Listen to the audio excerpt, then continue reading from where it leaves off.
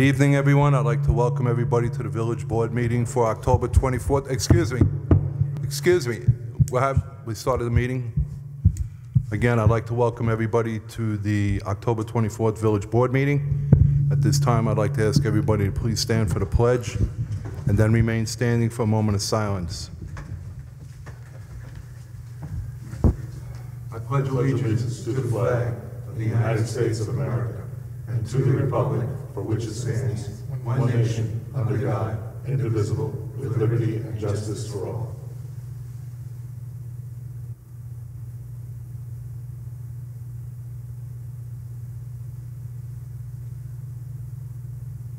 Thank you.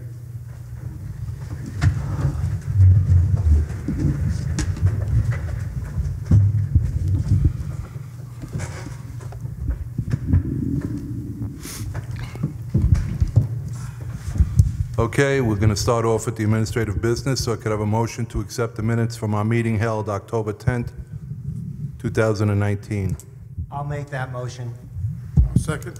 Any discussion? All in favor? Aye. Jess, could you please read abstract number 10? Abstract 10 contains vouchers 19-0798 through 19-0874 and totals $387,681.01. Thank you. Motion to approve abstract number 10. I'll make the motion. I'll second. Any discussion? All in favor? Aye. Motion to approve Fire Department Equipment Request 2019-17 totaling approximately $1,447.44 for the purchase of 3 scanners for each chief vehicle. These will replace older, outdated models in the vehicles. I'll make that motion. I'll second. Any discussion? All in favor? Aye. There is no old business.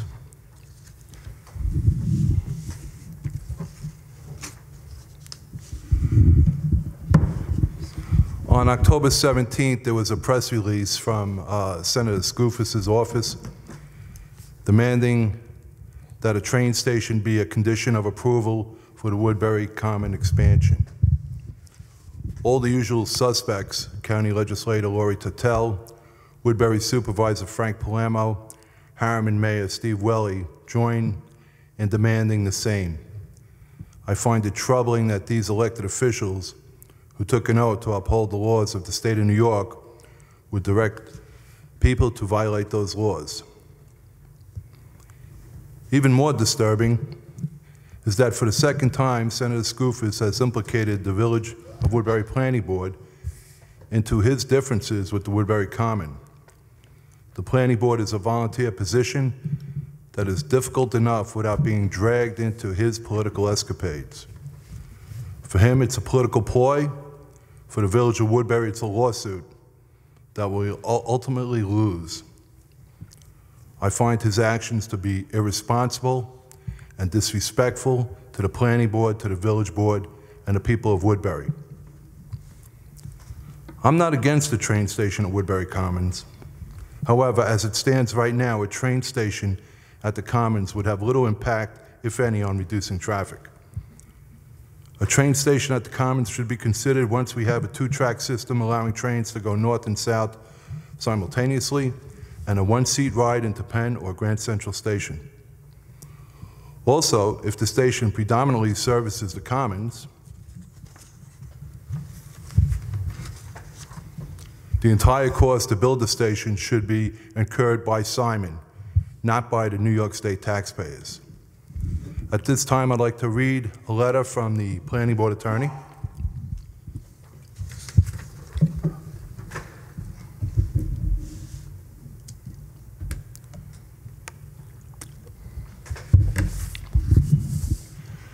This is addressed to Senator Skoufis. Woodbury Common expansion application and Senator's demand for the new MTA train station as a condition of the Planning Board approval. Dear Senator Skoufis, on behalf of the Woodbury Planning Board, I am responding to your press release dated October 17, 2019. This will also address your prior letter of December 8, 2018 to the Planning Board to the same effect. In your press release, the prior letter to the Planning Board, you request that the Planning Board deny Woodbury Commons pending application unless it agrees to allow and largely fund a new MTA train station off-site of the Woodbury Common property. As you ought to know, it would be illegal for the Planning Board to do what you demand under both New York and federal law. I will advise the Planning Board that if they follow your illegal direction, that they will expose the village to a substantial liability. You tout that you have secured $5 million in funding for such a train station project. As you are well aware, the cost of such a train station project will likely exceed $20 million, and such a project would require the Woodbury Common owners to transfer their own property or provide an easement over their property to the MTA. Under federal constitutional law, if the Planning Board were to follow your directive, it would be construed as an unconditional, per se, taking under the Fifth Amendment. Also, New York land use law prohibits the Planning Board from withholding or conditioning an approval unless and until such an off-site improvement of a state authority's property is included in the project by an unwilling applicant.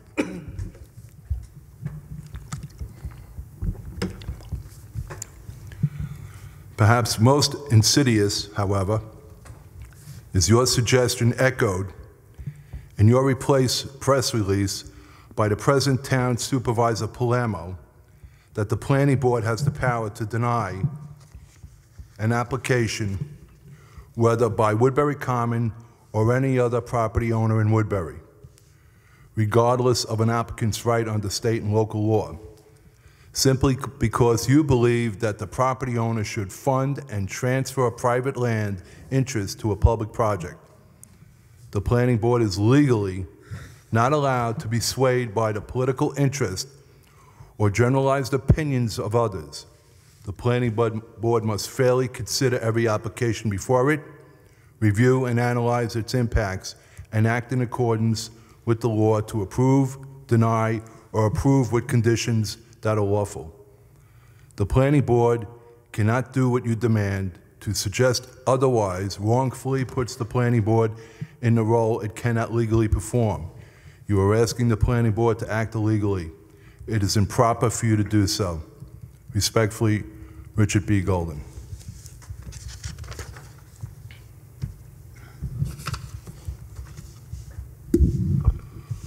Okay, that concludes our business for this evening, so I'm going to go out for public comment. Anybody in the second row? Anybody in the third row? Anybody at all? Okay. Rob, you have some announcements?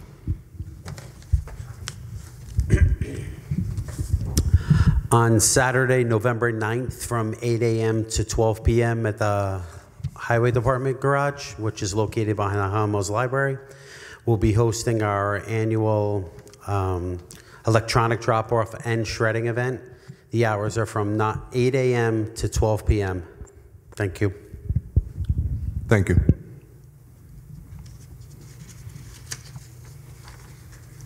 Andrew, you have anything?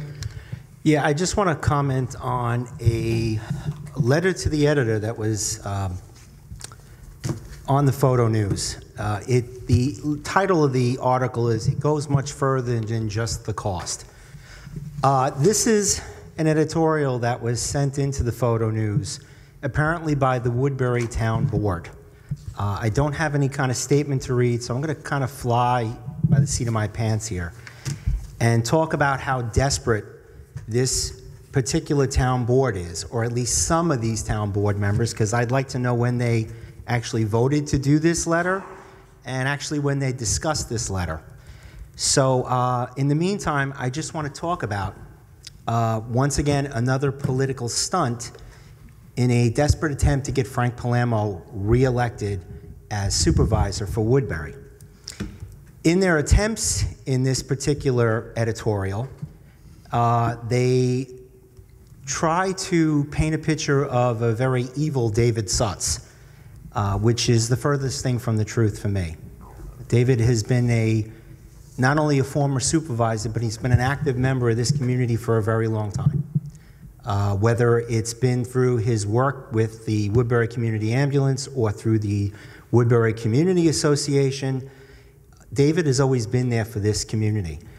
I find it disgusting that the town board would stoop to these levels to try to discredit somebody as David Sutz.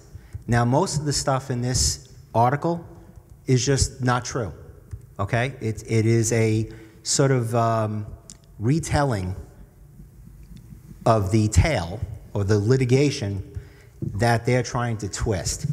Now, if you go through this article, you'll see that they're talking about, instead of blaming themselves for suing the taxpayers of Woodbury, they claim that it's now David Sutz's fault for suing the taxpayer, that they sued the taxpayers of Woodbury to correct a clerical error.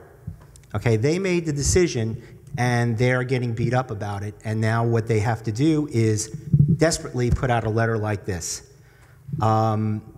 Once again, they mention the Attorney General's letter that they sent in, or complaint that they sent in, which we answered 2 weeks ago. They could have easily saved the taxpayers thousands upon thousands of dollars if they thought that this was this horrific, they could have just contacted the Attorney General there, okay? The bottom line is, this lawsuit should have never have happened. It should have never have come down to that. It could have been handled with a phone call. Frank Palermo decided he didn't want to do that because what he wants at the end of the day is $1 million. Okay, I need the people of Woodbury to realize that he wanted this lawsuit to go away if we gave him $1 million. Now, I've said once before, that $1 million does not come out of our pocket. That comes out of your pocket as taxpayers. Unfortunately, Mr. Palermo doesn't care where the money comes from. Just give me the money. In the meantime, I'll say it once again, a desperate attempt to discredit somebody like David Sutz and put the entire blame for their decision to sue the taxpayers of Woodbury on David Sutz. It is this type of politics that we need to avoid here in Woodbury. We are a small community, and with these elections like this, it shouldn't be this dirty, okay, and it has been. Okay, I had the supervisor's wife claim that I live in Highland Lake Estates and that the entire village board is we're going to take over the village board and then we're going to turn the roads into village roads and cost the taxpayers millions. I'm just done at this point with this type of politics. And quite honestly, this type of dirty politics happen every year when Frank Palermo is involved. Okay, that is the connect the dots here. It is Palermo. And it is the Democratic Party of Woodbury. Not Democrats, but Democratic Party of Woodbury. This type of low-brow, disgusting political nonsense. Okay, so we're going to get a statement out about this because, like I said, I'm pretty teed off about it. But to basically throw David Sutz under a bus and put out all these falsehoods is just wrong. And that's it, Michael. Did they sign that, the town board, or did they sign it individually? It's town board. They didn't even put individual names here. So I don't know which town board members that is. Was it a majority? It was all of them. Well. And, you know, okay. Jesus?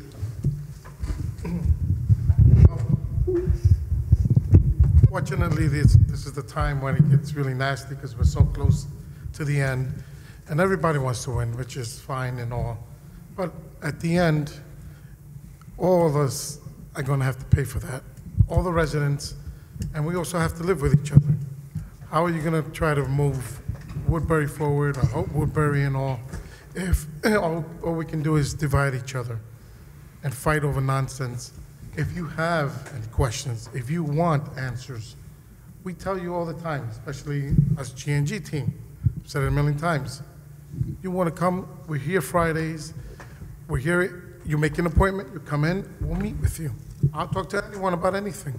You don't want to talk politics, fine. Come and talk about whatever. But if these are the stuff that are bothering you, you go on Facebook and you expect answers, demand answers, well, come and meet us face to face. Like Frank Palamo likes to say, if there's a problem, make an appointment and meet with us. We say the same thing. Make an appointment, meet with us. Same thing we could have done with when we had the town and the village board. Should have sat down and tried to hash this out before it got any worse, and everyone has to pay for it. Every person is paying out of their pocket to continue a lawsuit, which is not going to gain anything in the long run. The $1 million he's asking for is going to go from one pocket of Woodbury to the other pocket of Woodbury. What did you achieve? To make lawyers rich? Hey, they'll continue this lawsuit as long as you can. They're making the money regardless. The only ones losing are all of us. So you have the right to vote whatever way you want. When I say one party's better than the other, please come out and vote. But also use common sense and knowing that we are trying to unite everyone and help as much as we can. And if we don't have the answers for you, we'll try to get them. And that's it. Thank you all for coming out. Safe home. Tom? No comment. Tim? Yeah, I got something to say. Throughout my adult life, throughout my life, my entire life, I've always strived to act professionally, ethically, and honestly. And I'd like anybody to point out when that hasn't been the case. I've never brought election politics to this board. I've always maintained a professional approach and kept politics out of our deliberations or out of our comments or out of my public comments at this board. I read something a little while ago that absolutely needs to be addressed. And I'm going to quote one sentence from an article that Bo Haviland, a letter that Bo Haviland sent into the Photo News. It says, Mr. Egan was recently deposed in the current town-village lawsuit stating that he voted for whatever Mr. Queenan wanted without even knowing anything about it. That is an outright lie. That is wrong. This is the kind of thing that turns good people away from being a part of the political process. This is the kind of thing that makes people not want to come out and vote, not want to come out to board meetings, and not want to participate in local government. That is an absolute lie. I can't share the deposition publicly, or else I'd love to post it on social media so that everybody could read it. But we're in the middle of a lawsuit. It's probably going to trial, because I've been told by several times that Frank wants this to go to trial. He doesn't want to settle this. And as Andrew said a few minutes ago, his last demand from us, which proves the point, was for $1 million. But I have never, ever, this is my 6th election in this village, and I have never attacked my opponents. I have never said negative or derogatory things about my opponents, either directly or via proxy, as the Democratic team is in this election. I don't think anybody would disagree. This is the ugliest I've ever seen Woodbury politics. So, you can believe me, you can not believe me, you can vote for whomever you like, but do get out and vote. And I stand by my statement. Thank you. Thank you. Jess? No, thank you. Okay, I'll wrap it up. One thing Tim said is true. We try to keep our board meetings, non-political. I responded tonight to something Senator Skoufis did, and that's because he literally was throwing our planning board under the bus and putting them in the middle of something they shouldn't be in the middle of. And basically, he was asking them to break the law. So we have to respond to that. When I sit up here and I respond to things that are said by the supervisor, it's because I have to respond, because he's lying about the village. And, I'm not going to sit here and let him, make statements that aren't true. So, anytime he says something about the village, I'm going to respond, if he wants to. I've asked him several times, about trying to resolve this. He doesn't want to resolve it, and that's fine. I mean, talk about cost. It is more about the cost. Right now, the village is over $63,000 defending this. It's about the cost, Frank. Also, the stuff they sent to the Attorney General, the stuff in their letter, that's their side of the story. It's not our side of the story. And, you know, they keep running with this. They don't even know. I think those board members, it amazes me. They don't even know what they're talking about. You know, they put something in a letter about Tim Egan here, you know, just voting for something he didn't know anything about. Well, the town board voted for the land swap, and they all in a deposition said they didn't know what was being swapped. So, I mean, come on here. Who's lying? I could tell you this. It's in front of a judge now. We're going to let a judge decide it. And I'll tell you, if I was a member of the Woodbury Town Board, I'd be concerned because we have proof that they lied under oath. So that will come out in the trial, and that's why I can't wait. Like I said a few weeks ago, I can't wait for my opportunity to testify and us to tell our side of the story.